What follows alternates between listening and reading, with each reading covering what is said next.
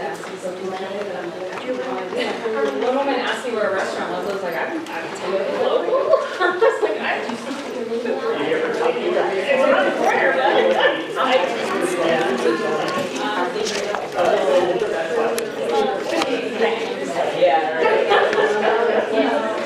I'm personally interested.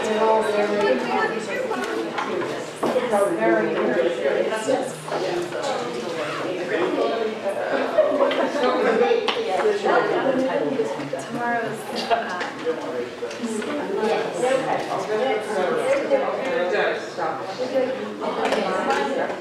Friday after the closing session. Well, it's here.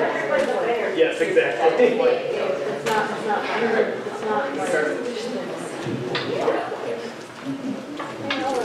How are you? Good. I was about to say, the one couple was there, And I saw Jennifer on the bus stop, the Alabama. Oh, yeah. So, yeah. Do as you will. You enjoying the conference so far?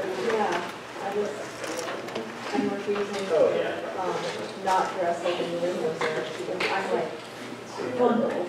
And I'm doing winter Buffalo, Western Union. I'm hot, I'm gonna go back in short pants before I don't really have anything else. No, this is not. I'm looking at ACR here. Yeah. See, and I was glad that it's fun. That's right. Yeah, I remember. Hot, and I was like, actually, no. And then,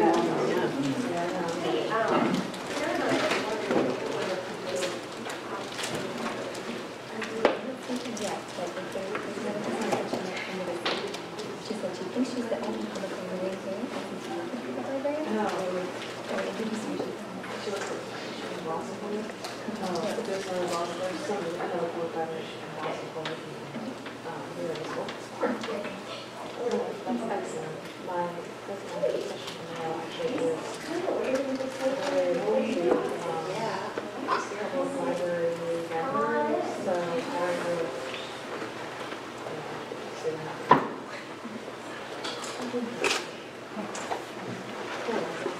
Thank you for fake news.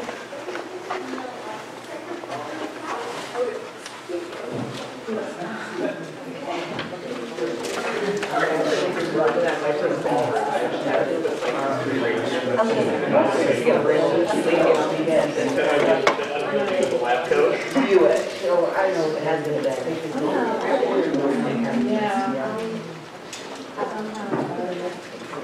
Hard to sit down, but I still come over like earlier and I listed Okay. yeah.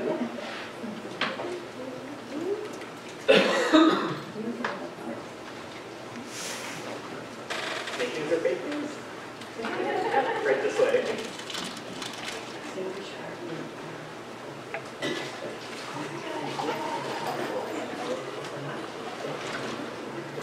If anyone would like water, they've placed this in an extremely awkward place. So if anyone feel free to get up and help yourself before we get started.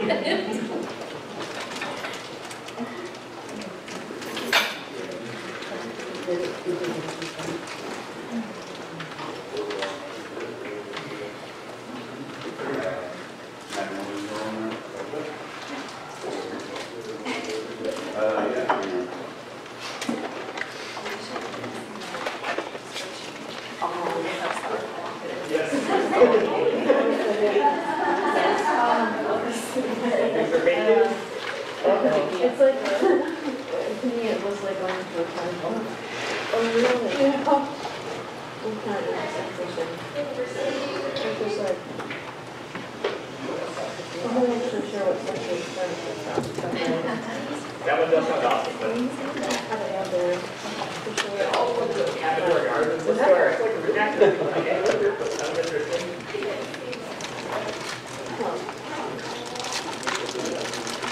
Go into your. No, I just think it's actually reception. Oh, okay. Friday is going to be more.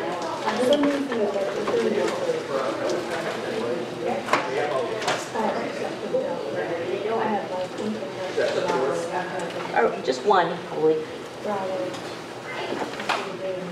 Fake news or fake news, right this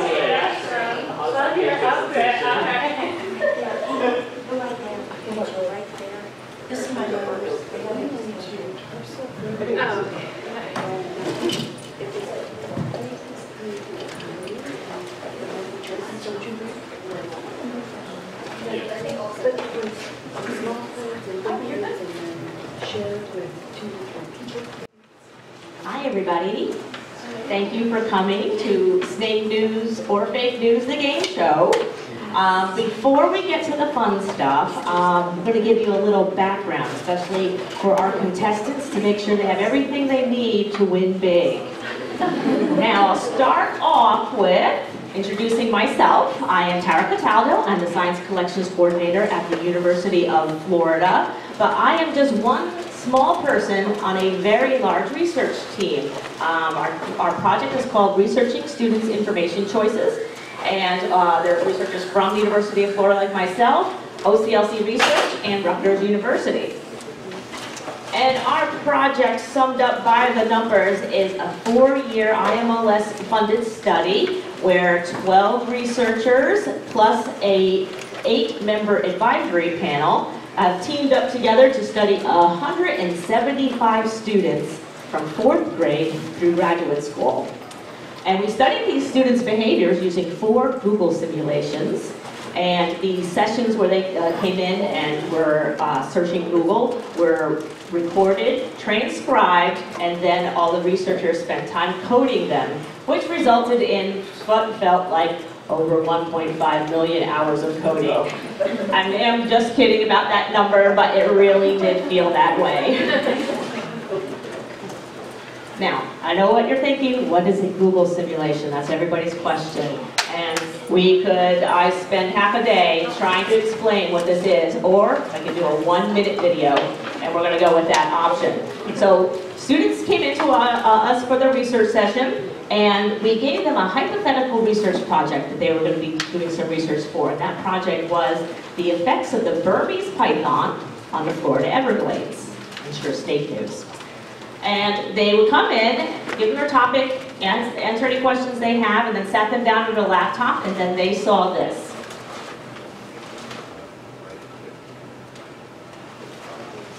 A little news video kind of giving them a synopsis of the problem that Florida's having with snakes.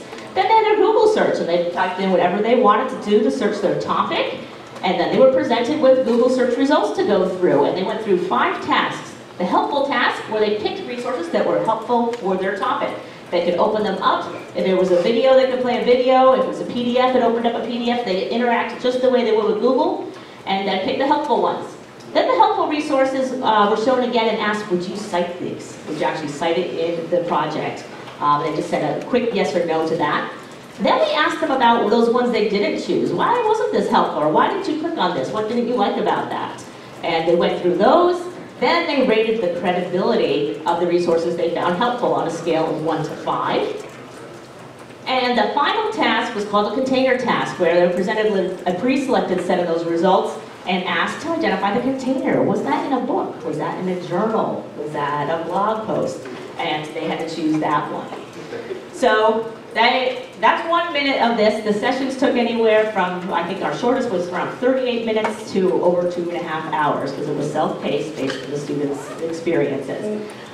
So we did, again, 175 of those. We used a Think Aloud protocol, so they were talking and telling us what they thought the whole time. And today our contestants are going to see how well they know today's students and see if they can kind of guess how they responded to some of the things they found on Google. Now, those simulations were built with a software called Articulate Storyline. It's used for creating interactive online classes, and we just, I don't want to say hacked it, but I can't think of a better word, and just made it work for us and capture a lot of data for us. It was quite rich with data. So, that leaves us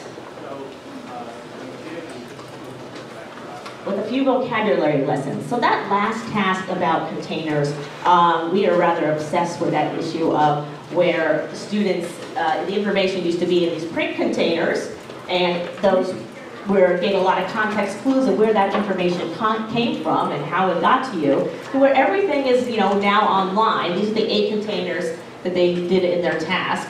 And what does it look like when they all look alike on a flat computer screen? And we're very obsessed with this. We call it the concept container collapse, because there is definite confusion when you move it to just the online total digital mode. Now, one more vocabulary thing, because we're going to use this a lot, make sure our contestants don't get confused. We'll say the word SERPs a lot. We made search engine results pages, but really, again, we're talking about Google's particular SERPs. Now, we did study 175 students, but the questions today for the contestants are only going to come from the 90 higher education students. So 30 community college students, 30 university undergraduate students, and 30 graduate students. And now, that's your intro. There's only one question left, and that's, are you ready to play? Yeah! Yeah! Well then, let me introduce you to your host for today's game. He's big, he's bad, he's all business. He's Sam Putnam.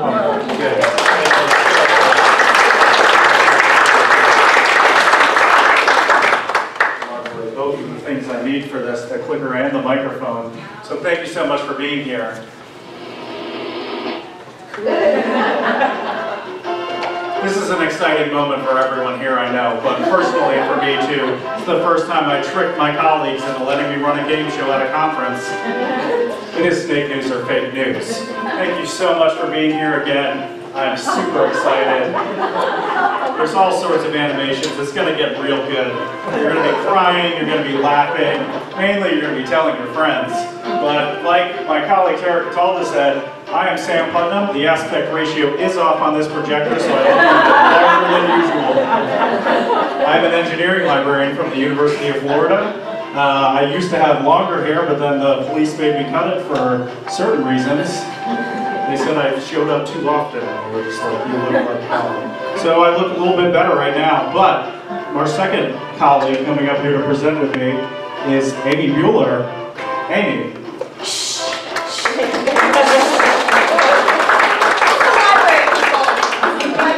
Amy's an engineering librarian from the University of Florida. She's a terrific colleague, and she is also always dressed like this, never like anything else.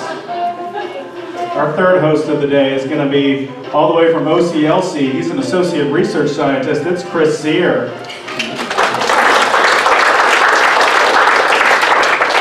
The science and library science.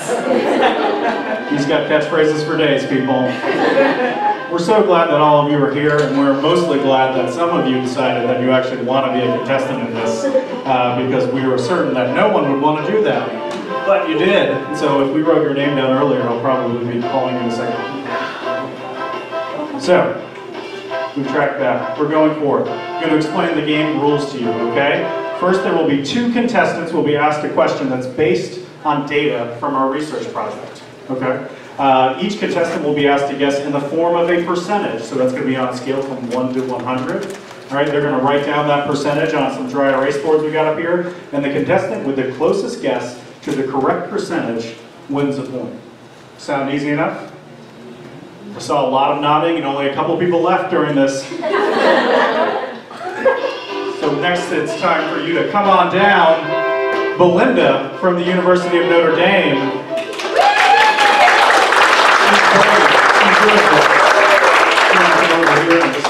Tara's going to guide you to where to go. And Jeff from Waubach College. Yes, Jeff.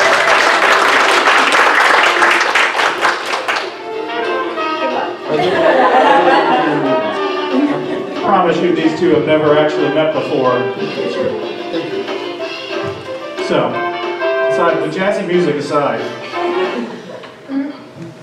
would you please two be interested in telling us a little bit about yourself? Is there a microphone right there? Don't grab it though, you can just talk at a normal volume. Yes, the hot mic. Hi, I'm Belinda Overman. I work at the University of Notre Dame in the Hesburgh Library in electronic resources. And your library is famous for Everything. something on the outside. Tell us about the outside. Touchdown Jesus, which is a mosaic outside the library. And we're a really good football team there. My daughter graduated from Notre Dame, Oh, so very it's good. a warm connection for us. Yeah. I'm Jeff Beck from Wabash College. I'm the library director. This is my 9th Charleston Conference. It's the best place to go in November. Excellent. Thank you so much. So we're going to get right to the game, though. The first round is going to be news you can use. News you can use. These are all questions related to our students' perceptions of news. When we say our students, we're referring to only higher education students. So we're referring to that cohort that Tara talked about, those 3 cohorts we talked about earlier. So we're only talking about higher education students. So I hope that helps you influence how you're going to answer. So the first question is, what percentage of students found an AP story on YouTube helpful? So you have a dry erase board there in front of you. There is also a paper, some sheets of paper in front of you that have the picture of the website that they saw, as well as the Google snippet. You're welcome to refer to those. So for everyone who's watching along, this is the AP story on YouTube that they saw. Lovely, lovely little piece. And that's actually the Google snippet that they used. Google snippet. Do you both have your percentages written down? Yes. All right. We're going to start with Jeff first. Jeff said 47%. Why 47%, Jeff? It's my favorite number. When in doubt. Belinda. 50%. Very close. Both of you. Very close. Why 50? Just something to say. That's what I usually do. When I was in school, it was just an answer, and it was acceptable. And that is why I went to community college. That is a real, true story. I hope everyone learns from my mistakes. All right, so let's see what the actual 32%.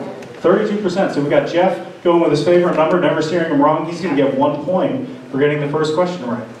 Congratulations, Jeff. We're moving on to question 2, though. Oh, actually, I'm sorry. We're moving on to our explanation from our librarian, Amy Mueller. Thank you. So, why didn't more students select the AP video as helpful? Perhaps it was the all caps. 12% of students actually remarked on this, and you can see a quote here. YouTube. I don't know why all cap stuff, see, it sounds like a really old man with a computer yelling at me, and I am not going to click it. Or perhaps it was the video format as a turnoff. We actually found, though, that there was a 50-50 split between the negative and positive judgments regarding video format. So you can see encapsulated in these 2 quotes. Positively, I may look at the YouTube things just to see the video, just because they're quick and easy and to just see and visualize. And a negative comment: Burmese pythons killing wildlife in the Everglades. It's a YouTube video, so I definitely can't use that. Though it would be nice to watch, but it's still nothing I can use in an actual paper. Thank you so much, Amy. We're moving on to question 2 now. So, Jeff, Belinda, what percentage of students that found an NPR interview helpful also found it citable? So they found it helpful, but they also found it citable. Syncopated clock going now. We've got our screenshot up here of what the NPR article looked like, as well as the snippet that they attended to when they were in the SERPs. That isn't just a region in the Balkans, it's also an acronym. Both of you have an answer? We'll go with Jeff first. Jeff, what do you say? 67? 67. Is it because it's 20 more than 47? No. It's not all caps. It might have a little bit of credibility. I'm not sure how many students appreciate NPR. So. All right, excellent. Belinda? 70%. You guys are on the same page. More than the Notre Dame connection happening here. I'm feeling something cosmic connected between you. Why 70? I also think it looks a little bit more credible. Looks a little bit more credible. All right. Well, we'll see what our students thought. Random number generator, what do you think? 59%. Jeff edging out again. So we're going to play the third question. We'll keep them both up here. But Chris is going to give us a little bit more information about this question. So the most common thing that students attended to during this was the fact that this is an interview, and they were reluctant to cite because of that. One student saying, quote, "The second one, Florida's Python problem, this, I'm not even going to bother with this because it's an NPR. This is like an interview. And there might be one or two things that are helpful, but out of the 20 sites that I've picked, I'm sure I can find better, so I'm going to say no to this. At the same time, there were a few students who noticed that the person being interviewed is an expert in the subject. So about 7% of students actually attended to the expertise. One of them saying, quote, "So NPR, yes, because they have a professor that is knowledgeable in the field. It would be easy to cite it because it was a publication, an interview." Back to you, Sam. Thank you so much. So question 3, we'll get you both out of here right after this. We're going to ask you, what percentage of our students said a New York Times article was not credible by giving it a 1 on a 5-point Likert scale? So what percentage of our students said a New York Times article was not credible by giving it a 1 on a 5-point Likert scale? This is what the page looked like again. Hashtag fake news. As well as the Google snippet. You can see right there. What percentage gave it a 1 on a scale from 1 to 5? That is the lowest possible score you could give on a Likert scale. We have 2 answers. 10%. 10%, a lot of faith in our students then. 22%, Jeff, a little less faith. Well, let's see if we're keeping the faith around here. Love this noise. We're looking at 6%, a very low number. Belinda getting the question right, although losing the round to Jeff. Congratulations. We're going to get an explanation, though, from Amy Bueller, a little more about how our students perceive news.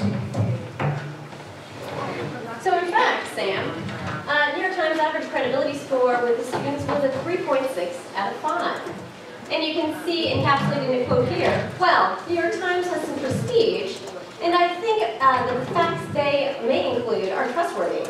Whatever the opinion or biases that I find a fact there or some information regarding things that happen, I know that I'll be able to trust, rather than a blog or something like that, or a YouTube video. Another exchange here, student. New York Times, I think it's highly credible also. They generally fact check. Facilitator questions, yeah, but you gave it a 4. Student says, yeah, just because it's an article for viewers and not a scientific article. It can still have biases and things like that.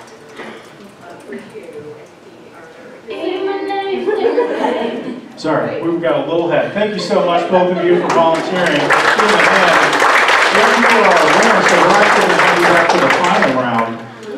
You can either go back to your seat. We actually have a special reserve seat up here for you up front, but you're right there on the aisle. I think you're good. I also think he's a little bit done. But we're going to move on to round 2, and I'm not going to skip my cue again. Round 2, say my name, say my name. Say my name, say my name. These ones are all about scholarly publishers. Scholarly publishers. So how do students attend to those names?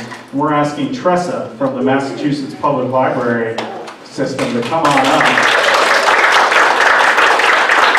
And I apologize if I get this wrong, but Devika from World Bank? Is that correct? Yep. Excellent. Thank you so much, both of you, for coming up. Tressa, would you start by telling us a little bit about yourself? Yep, I'm Tressa Santello. I'm the Electronic Resources Coordinator at the Massachusetts Library System. It's a multi-type consortium in Massachusetts that has 1,600 members. We support public libraries, academic libraries, school libraries, and special libraries. So I'm representing Massachusetts. Devika, tell us a little bit about yourself. So I am the Marketing and Outreach Lead at World Bank Publications in Washington. We are part of the UN family, specializing in ending poverty, and so here's the picture. Excellent. Thank you so much. Thank you again for volunteering. So we're going to ask you a question about those names, about how students attend to scholarly publishers. So the first question is, you all both remember how to play? What percentage of students said that a Springer Link ebook was a book? So here's the web page that they saw, as well as the Google snippet. You may notice it actually says download book in 2 locations on this page. So how many were able to correctly identify this ebook from Springer Link as a book? Looks like Devika's locked in. Tressa thinking hard on this one. We'll go with Devika first though. 33%. We're looking at 1/3. Why so low? I don't know if they they know that a book is going to I'm just not sure. Sure, totally. Trust me. I went very high. 92%, tons of faith. Love it. Why so high? So if they're seeing the options of download, that means they can get it instantly. They think they're going to get it instantly. Okay. All right. Let's see what the random number generator finally spits out. We're actually looking at 48% of students. So Davika is going to be the closest with 38%. Congratulations, Davika. We're going to get a little bit more information about this from Chris Sear. It turns out that students can recognize ebooks, but branding matters. We also showed them a book contained in Google Books, and in that one, 100% labeled it as a book. This is in line with other research presented right here at the Charleston Conference, where 76% of people were able to identify a Google book as a book, but only 28% identified a Springer ebook as a book. So if people aren't associating Springer ebooks with books, what are they associating it with? Well, it turns out that they associate Springer with journals. 39% of students selected Springer as a journal, one of them saying, quote, Springer, another journal. Yeah, well, I mean, it's a published book from Springer, so I guess that would be considered a journal. So, I don't know. Back to you, Sam. Thank you so much, Chris. So Davika's had 1-0 right now. We're going to move on to question 2. What percentage of students gave a JSTOR magazine article a credibility score of 4 or 5 on a 5-point Likert scale? All right, so this is a JSTOR magazine article, credibility score of 4 or 5 on a 5-point Likert scale. That is the page that they saw right there. Lovely JSTOR icon in the top left corner, iconic. Remember it when I was in school? Keep the question one more time. Oh, I'm sorry, let me go back. What percentage of students gave a JSTOR magazine article a credibility score of 4 or 5 on a 5-point Likert scale? I'm going to start the music again because I love it so much. And there's the snippet. We'll go ahead. Tressa, what did you today this time around? 87%, another very high percent. Strong faith. Why 87%? I think JSTOR, to their credit, is one of the most recognizable scholarly publication providers across all levels of higher ed. Certainly, Davika. 88%. Yeah, 88. I don't have my glasses on, so I'm not going to be able to do this math. 88%. Similar reasoning? Same reason. All right. Let's have a look. What do we think it is? 82%. Tressa just 5 points off. Excellent job. We're going to hear a little bit more about JSTOR from Amy Bueller. Thanks, Sam. So when it comes to credibility, brand matters. 33% of students recognized JSTOR during the simulation and said things like, I'd give this one a 5 because we use it a lot in school. However, sometimes this brand recognition could not outweigh the content of the resource, as seen here. This seems a little more pop science-y, so even though it's published by JSTOR, I'd give it a 4. I mean, I'm sure the information is credible, but not to the level of certain other publications. Thanks so much, Amy. So we have a tie, gridlocked here, going into the final question of the round. This question is going to be, what percentage of students found a Nature.com press release helpful? All right. So what percentage of students found a Nature.com press release helpful? So we'll give you a look at the page, as well as our snippet up here on the top. See what they were looking at, see what they were attending to. What are we thinking?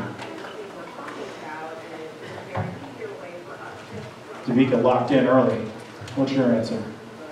27%? 27%, fairly low. Why 27?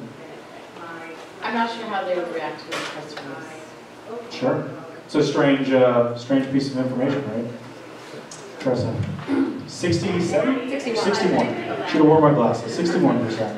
A little significantly higher. Yeah, I think maybe because it's associated with nature, possibly. Yeah. Sure. As we've learned so far, brand matters. Let's see how much it matters in this case. Wobbling and woobling. 47%. Super close for Tressa. 27%. So Tressa gets the win on this one. Only 14 off, although very, very close. Congratulations, Tressa, for winning the round. I want to go to Chris Sear. Yeah, give her a round of applause.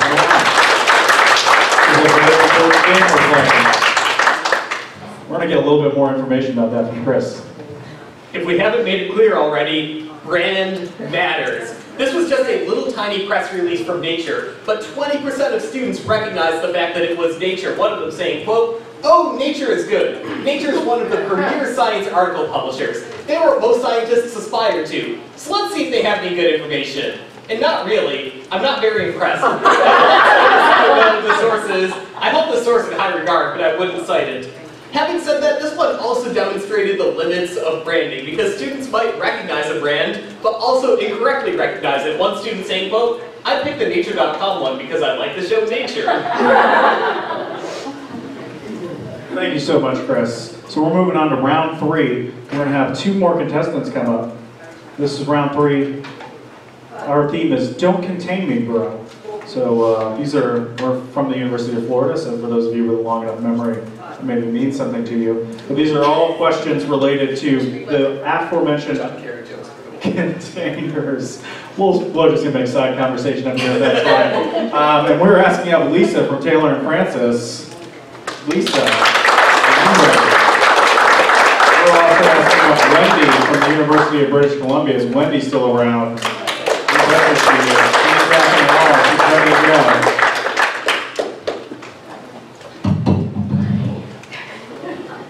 It's a hot mic. Wendy, would you tell us a little bit about yourself? Hi, I'm Wendy Trask. I'm an education librarian from the University of British Columbia, which is the most beautiful campus in the world. Probably hard to argue with that. Hi, I'm Lisa Danner, well, whatever. And I'm a Taylor Francis. I'm marketing in the Library Reference Products, specifically ChemNetBase. All right, thank you so much for volunteering. I want to get right to the questions, though. I'm sure you both remember how to play. You've been paying close attention, taking very good notes. For round 1, question 1, round 3, question 3. Who knows where we are? What is time? It's merely a construct. What percentage of students recognized that a JSTOR magazine article was contained in a magazine? So that means they were able to accurately identify this magazine article as being from a magazine. Okay, what percentage of students were able to do that? We have our screenshot up here. It looks a little bit familiar, if you were paying attention earlier, as well as our snippet, able to correctly identify this as a magazine, coming from a magazine, We are locked in? Yeah. Wendy, 20%, a low number. Why so low? I mean, I think that brand recognition trumps the container. Sure. They can recognize it, maybe the credibility of it or the helpfulness of it, but not necessarily the container. Lisa. I'm not as familiar with JSTOR, but I guess because it says volume number, they might think that it's... So 87%. That might be the journal. Sure. We'll see. What are we thinking? It's going to land on 12%. Did you guess 12%? What did you guess? 20%. I don't know what's going on up here. I'm a little late. With a little bit more information, though, about the container, specifically magazines, we're going to talk to Amy. Thank you. So with our old friend JSTOR, I think sometimes with 12% of the students labeling this resource as a magazine, perhaps the message is aggregators can be confusing. In fact, 44% of students labeled JSTOR as a journal, as you had mentioned, one of the contestants mentioned. As you can see here by these quotes, this is JSTOR, so you know that's a journal. JSTOR is mostly journals, I think. Yeah. Journal for JSTOR. Or a little bit more astute, this is just for, I thought, something, oh, the Science News. Oh, I think JSTOR, the journal aggregator, so let's go with that. So, journal, JSTOR. Anyone from JSTOR in the room? Journal is from JSTOR. Yeah. JSTOR actually did like my tweet about this presentation. I don't think anything involved in it. Feel free to live tweet this if anyone's interested. Yes. We're already recording it, which is embarrassing enough for all of us. Round 3, question 2 though. We're asking you what percentage of students recognized a New York Times blog post as a blog? Okay? So we got our music here. Here is the picture of the blog post. Feel free to refer to your sheets as well. And then there is our snippet. If you're wondering how they might know it's a blog, it does say blog in the URL. It can be very, very tricky. Very, very tricky. So let's figure it out. Oop, getting ahead of myself. The answer is not 22, I guarantee you that. 70% for Lisa. It says blog. Correct. Wendy. 20%, I didn't actually know that. There you go. Excellent reason. So, the actual answer though is 78%. Lisa, tying it up. With a little bit more information about blogs, let's talk to Chris Sear. It turns out that students actually do pay attention to the URL. When they were trying to label this container, 27% of students mentioned the URL. One of them saying, quote, I can see the URL in the link. It contains blog, so it's a blog. Another one saying, quote, that one's definitely a blog because there's a blog in the link. And the third student saying, quote, it says blog. It says a blog in the URL. Blog right there. We can contrast this with another blog post that they looked at where it didn't say blog anywhere in the URL, and there only about 20% of students labeled it as a blog. So they're both. It's okay. You are at an angle, and you know, your sheets, it's fine. It's fine. All right. That was question 3. Okay, round 3, question 3. So this is our last question on the round. This is our tiebreaker. High stakes here. High stakes. What percentage of students recognize that a Journal of Herpetology article, so that's an article from the Journal of Herpetology, on Bio 1 was contained in a journal? So who's able to recognize a journal article from the Journal of Herpetology as a journal? So who's able to identify that the container was a journal of the Journal of Herpetology? What percentage? It says Journal of Herpetology. We have 80% and 81%. Wow. Very close. So it's basically who's right on or a little bit under. So both of you thought that students are not that tense. Well, it says Journal of Herpetology on the top. I'm just going to go with that. Yeah. I'm going to say they didn't try to overthink it. Let's see. Number generator, 92%. So that's Lisa with the 81%, 11 off. Super close, but she comes away with the win. Congratulations to Lisa. We're going to give her a hand. Again, this is a very important game we're playing. We're going to get a little bit more information about that from Amy Bueller, though. Amy. Well, Sam, this was our most correctly identified journal. And having journal in the title and the URL, similar to that New York Times blog post, is helpful. As you can see from this quote, student, and that is a journal, facilitator. So yeah, what's leading you to select journal for that one, student? The URL says Journal of Herpetology. Now, when we juxtapose this against our least correctly identified journal, which was Integrative Zoology from Wiley, it was only identified as a journal by 63% of students. Several of the large minority actually identified as a book. And so you can see from this quote below that a lot of students equivocated Wiley with books. Ecological correlates of invasion impact? Okay, so Wiley Online Library, so they have a book. Thank you so much, Amy. We're going to be moving on to our last and final round, round 4, Surf's Up Dudes. We're looking for our next 2 contestants here. Can we have Claire from the University of Cambridge? Are you still here, Claire? Yeah. And so this person had a university's name that I did not recognize. So it's Aaron, and you put like MCPHS. Okay, great. Come on up. Let's figure out more about you once you get up here.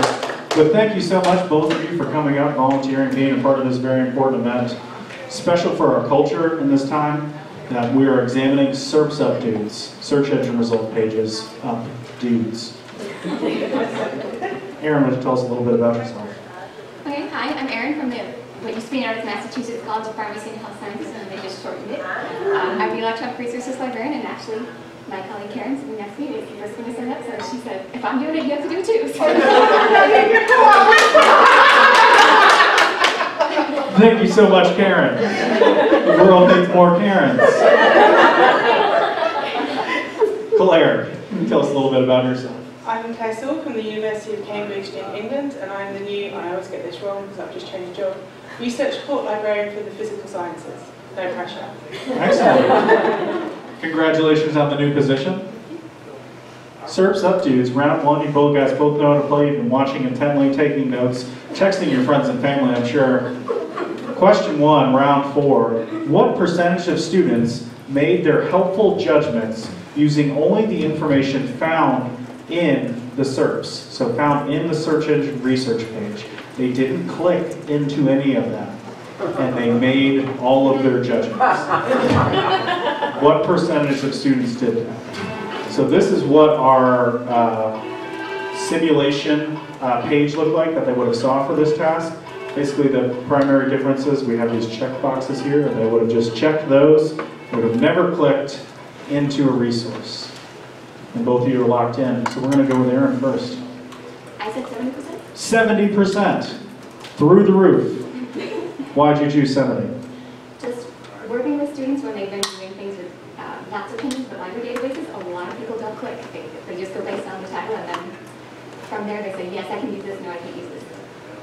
Excellent. I've seen it a ton as well. Claire? I'm a higher. 85%. For the same reasons. Same reasons. We've all seen it before. Is it actually accurate though? We actually only saw 10% of students not click in. So it is shocking. But maybe good? Who knows? Chris will tell us a little bit more. Well, 10% is not that high in the grand scheme of things. It is every librarian's worst fear come true. Woo! I don't know if anyone is going on a ghost tour while in Charleston, but that's going to be child's play compared to this. Students judging resources without even bothering to look at them. And it turns out that this is even worse for the K-12 students that did the simulation, where a full 22% of them went through and did the entire thing, judging if they would be helpful, judging if they would be citable, judging if they are credible, judging what container they are, without actually bothering to look at any of these web pages. Thanks so much, Chris. Moving on to this next question. What percentage of students that found a Wikipedia article helpful also found it citable? Okay, so a lot of students we see will find a Wikipedia article helpful, but do they find it citable? What percentage? There's a Wikipedia page. I'm sure none of you have ever seen one of these before. And also there's our snippet. Both of you are locked in already. So we're going to go with Claire first this time around. 49%. 49%. All right. I like it. So right in the middle of the road, which means I can't say anything if it's high or low. I'm just the side of the middle of the road. Aaron. 12%. 12%. All right. So what are we thinking? Are we thinking very low number? High number? Number generator will tell us. 13%. That was so close. If you get it spot on, I actually give you a new car. So it's a shame that you were just one on. 13% though. And so that is Aaron's round, correct? Right? Who knows? I'm not really paying attention. But with a little bit more information about that, we're going to go over to our librarian in waiting, Amy. Well, thank you, Sam. So although 13 students deemed the Wikipedia article citable, 69% found it helpful. So students articulated what could be coined as Wikipedia shaming. Wikipedia is usually right. I wouldn't cite it, but it's usually written by people who know what they're talking about. Or a more passionate stance from one student. I hate that it's shamed, that you shouldn't use it because it's, I don't know, and in my generation, everything, I feel like they're going to go in there.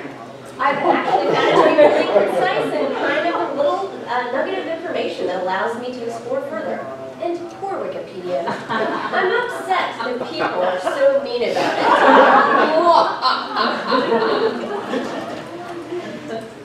Hashtag poor Wikipedia.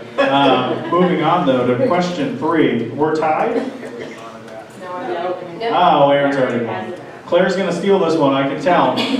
Question 3 of the round. What percentage of students selected the National Park Service page as helpful? All right, so National Park Service page, it was very high in our search engine results page. It was on the first page. A lot of students clicked into this. But what percentage of students found this helpful?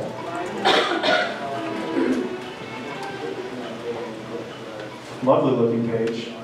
Look at this vista. Don't you want to go to the Everglades? Like in August?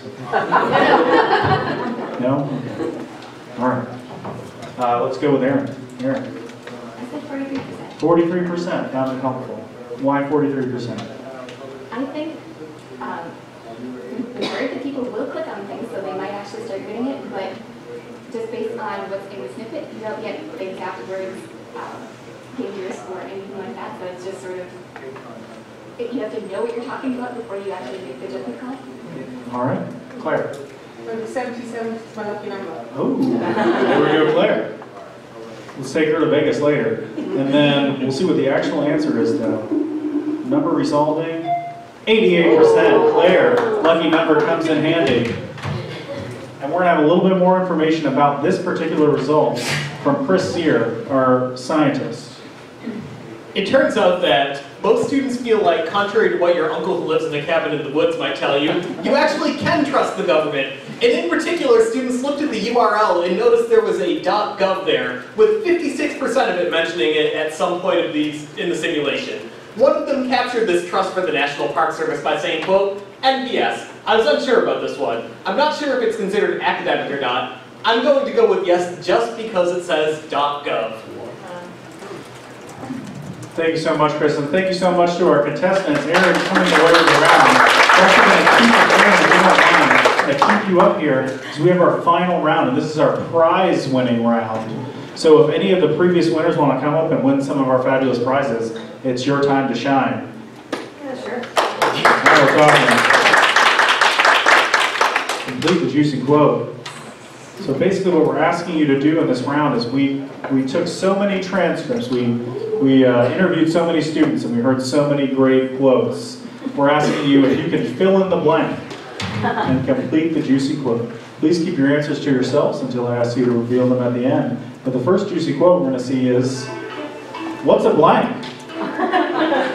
So the word bank underneath is actually a collection of containers. So what's a blank? This is a common question, the most common question from our students by far. Most common question. So we're going to go with Tressa first, because she's on the left. What's a preprint? Let's see what Aaron has to say. What's a preprint? What's a preprint? What's a journal? I was really glad that none of them asked that, so that means spoils the ending for this one. But just about everyone asked this, and the correct answer is, what is a preprint? So, sadly, Aaron, you are done for their game. I'm this Lisa. is sudden. Lisa, Sam is the worst. I'm Sam. But you do get a fabulous prize. Tara. I get Tara? Tara comes with you. This is a DVD copy of Geely, starring Jennifer Lopez and Ben Affleck. And a button. And I love Marston Button, which is the science library that a lot of us are from, the University of Florida. All right, so back to messing up more people's names. Second question. So blank. I would not choose. Well, I'm lying, I would choose it. There's our word bank underneath. What resource do you think they were talking about? So blank. I would not choose. Well, I'm lying, I would choose it. What do we think they were talking about?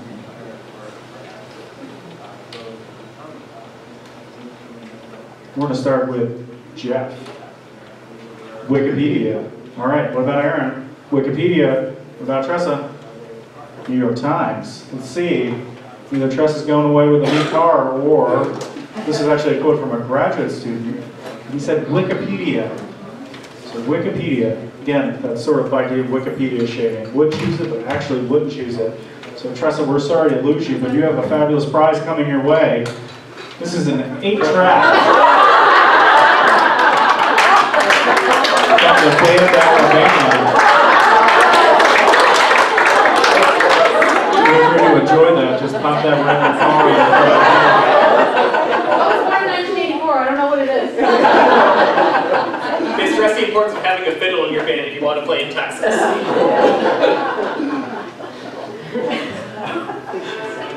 This is another, we're going to keep going. Another fill in the blank. I want to look at this one first because it's a dot blank. Just because I trust those, or I'm told to trust them. Ha ha ha ha ha. Dot blank. What are we thinking here? Aaron, Jeff? .edu.gov. Ooh, a split. We're going to end up with a winner on this one. .edu.gov. Let's see what it is. This was an undergraduate student. He actually said .gov. So that gives Jeff the win. Yeah, I'll just go and give you another terrific prize, though. This is 101 tissue covers. 101 tissue covers. There's actually a note inside that talks about you need to count the thread count. Don't trust the written thread count. You have to count it. Very important. So that leaves, you trust it. leaves Jeff as our winner. Congratulations, Jeff. You have your choice of either. Well, Kara said he's doing one more round. He's going to one more question. To get the bonus thing. Oh, we're going to make him answer another question? It's not good enough that he's got them all right so far? All right, Tara's in charge. I know. All right. Teachers don't usually like blank as one of your sources. Put a word bank below. Can I get some help? Yes. Hey, feel free to shout out. Text, video, audio. Video. V for video. V for video. Community college students said this, and it is. It's video. So not only do you get a VHS copy of Field of Dreams, but you also get a button and a UF Libraries t-shirt, which you will never wear. It's great for yard work. Jeff, thank you so much. Congratulations on the victory. This is Jeff out later by him again, and by our other contestants who didn't win a drink as well. Well, we're going to do this one with the crowd just for fun. So if it's a library, it's probably from, a bet blank, and blanks are usually true. Which one do we think this is? Books. That's right. Community college students said this, and it is books. And so, last round for everyone to play along. Now we're going to get out of here. I'm just kidding. What percentage of students recognize PeerJ as a preprint? Who knows? Is everyone familiar with PeerJ? How many can recognize it as a preprint? There it is. So there it is.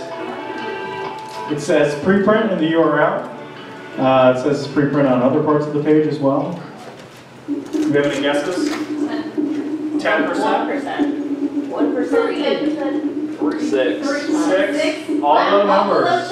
53 were able to identify as a preprint. That URL indicator is really strong. That's something that we've seen for sure. But that's pretty much it for us. Oh my goodness, thank you so much for coming to our session.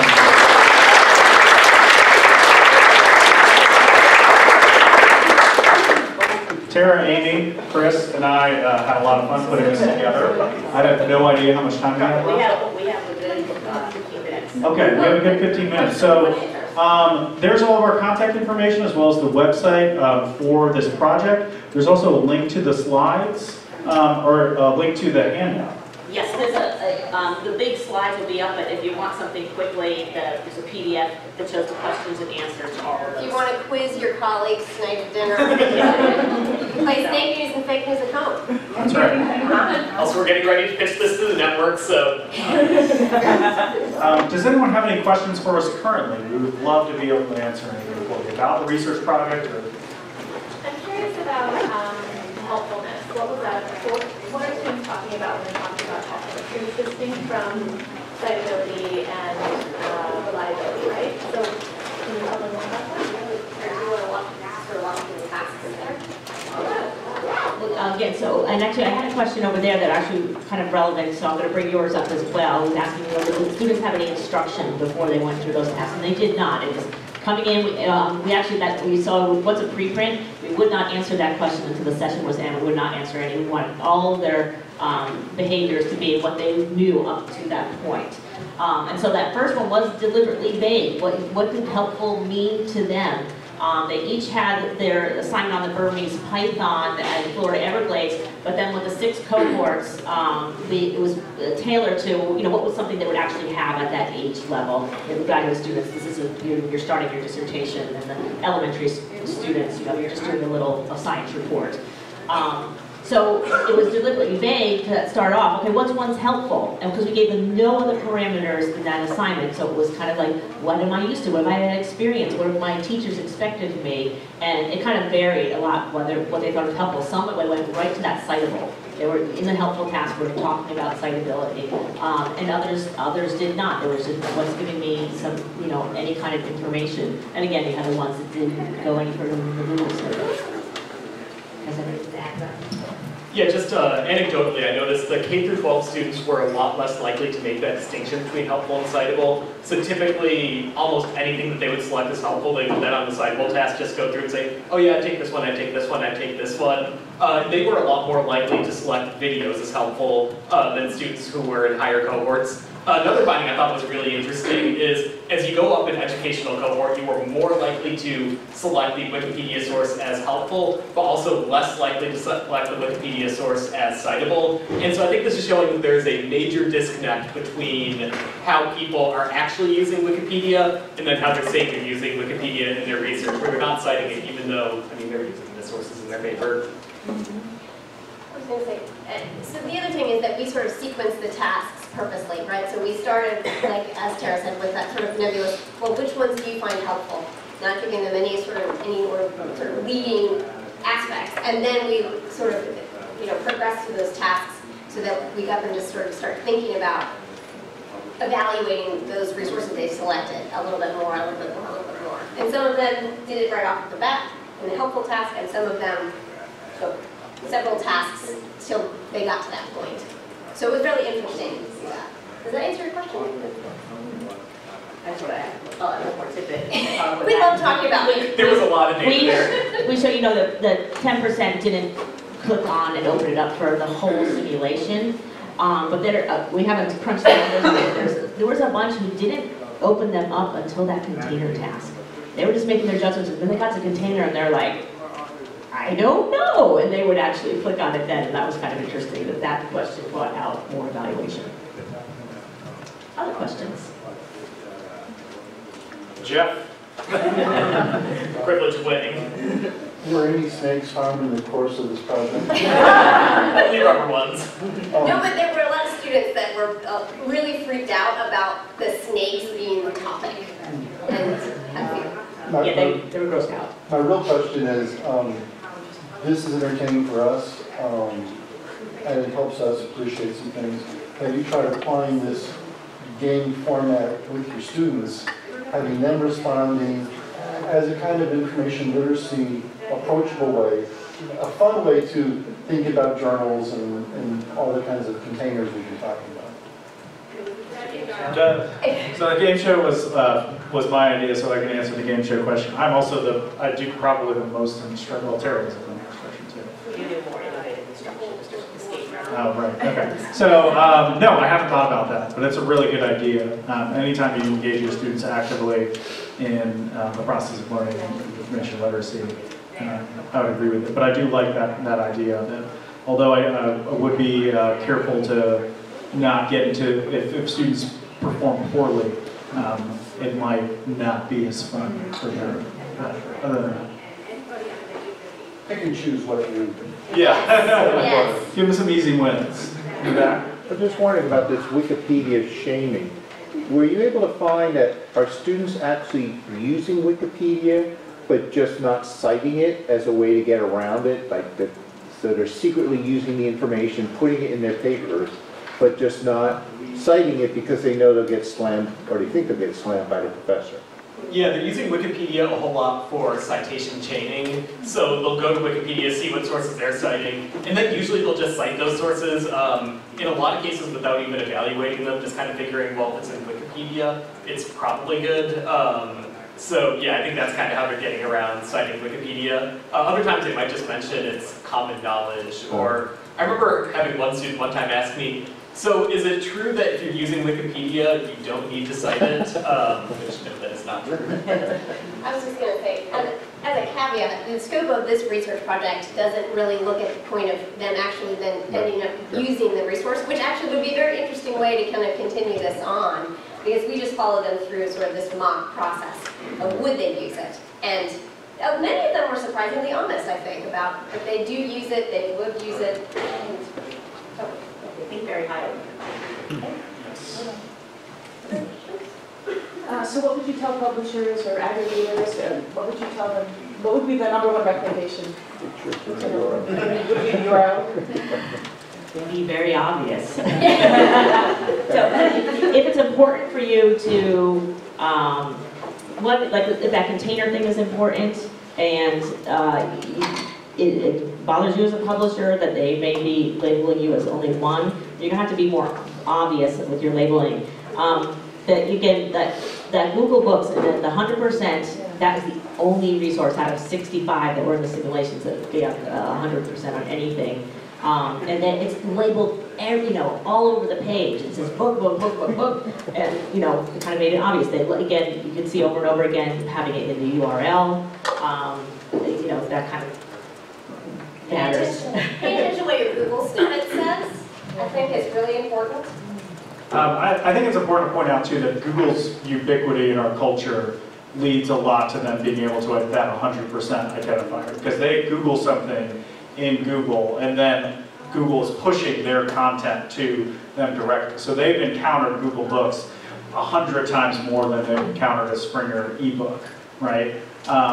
But the URL, I think, is the big thing. Like so many students attend to the URL, they read the URL. They're looking at the domain, and in terms of Google Books, they're looking at books.google. Like it's right there. They're really interested in the URL, and that's something that I didn't think was going to be the case going into this.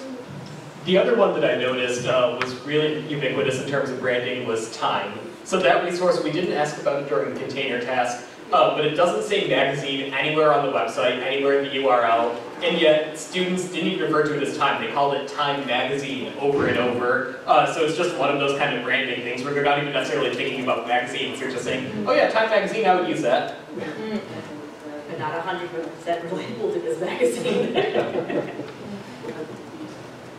Yeah, I just thought it'd be interesting to do the same thing with the professors, because we all know these students come to the desk and they're like, I only can use peer-reviewed articles. They can't use videos. They can't use even, one professor doesn't even want me to show the students' reference books anymore. He's like, because they were overusing them, I guess, in their citations and not delving deeper than, that first layer. But, I mean, some of them don't even want me to show dissertations or any of that kind of thing. They just want articles. And so it'd be interesting to see what their perception is. And they're still kind of trying to keep up with the mass amounts of formats that are coming in as well. So. Yeah. That's interesting because I think it can vary a lot by discipline too. So prior to this position, I was actually a political science professor, so outside of library. I made it through a decade in that discipline, not only not knowing what a preprint was, but having never even heard the term preprint. So it's something I think you really will just see a lot of variation based on some of the different disciplines.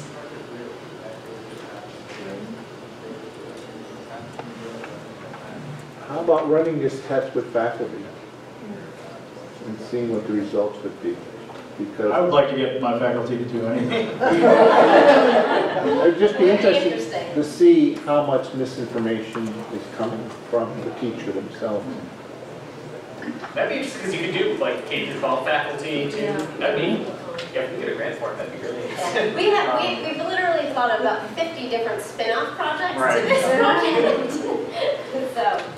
Yes. Something too to consider is, all these students were from Alachua County in Florida. And so this is also, potentially an examination of the information literacy instruction and education of the state of Florida. We have a colleague from Rutgers who lives in Philadelphia and who does a ton of work in school libraries, Joyce Valenza, who's on the project. And she talks about, the scaffolding and standardization of information literacy teaching in Pennsylvania and New Jersey. And so I think it's like thinking about faculty and how much that they actually know. The state of Florida doesn't have a lot of standardized information literacy education taught to our instructors K through 12, and I think we see that in the university. Any other questions? Anyone upset they weren't a contestant?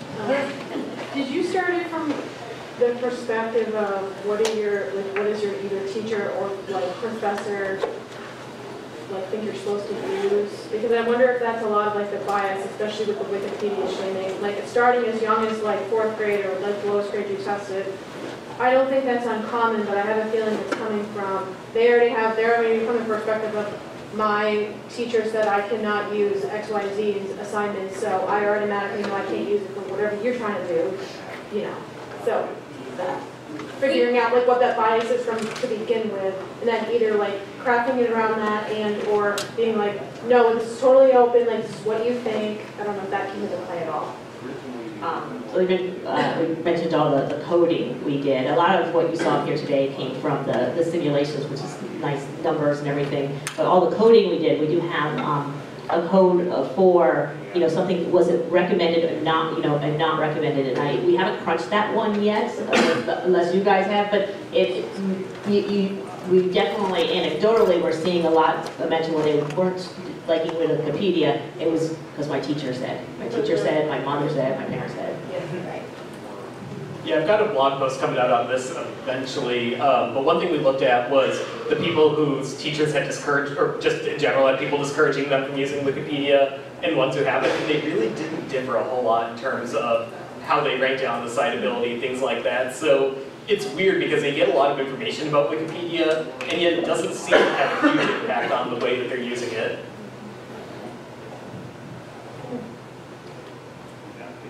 Well, thank you so much, everyone. Thank you for coming. We have buttons. We have buttons for those consolation prizes for those that didn't win their round. Please come up and get a button. You can we'll have a button. There's a lot more Sour Patch Kids. Yeah. We're going to go around. You gather as many Sour Patch Kids If you as have you any more questions, feel free to come up and ask us. There's questions later. Think of them. So you'll see lots more presentations on it. A lot of